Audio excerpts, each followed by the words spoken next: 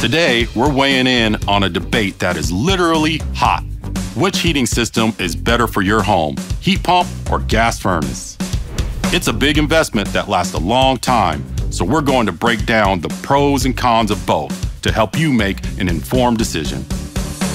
I'm Eric Goettl, Master HVAC Technician with Goettl Air Conditioning and Plumbing, with over 15 years in the industry. My advice will hopefully save you time and money. Let's start with heat pumps. They use electricity as their energy source. Using the technology of refrigeration, in the summer, it transfers heat from inside your house to the outdoors, leaving crisp, cool air behind. And in the winter, transfers heat from outdoors to the inside of your house, leaving comfortable warmth for your home.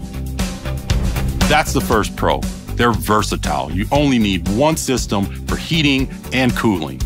They're also incredibly efficient in most temperatures. We'll talk more about that in a bit.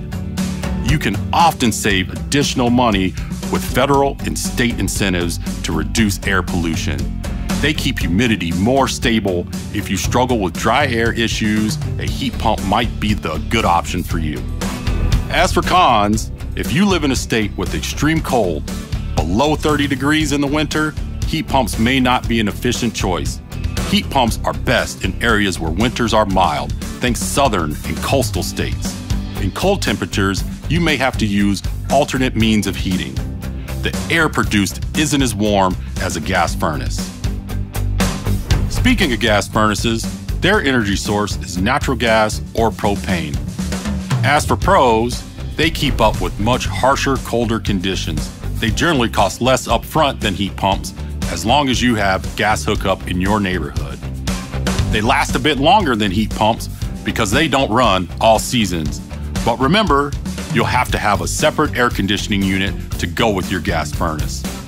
That's a good transition for cons for the gas furnace. They only provide heat, so you'll need a separate cooling system for your home in the warmer months.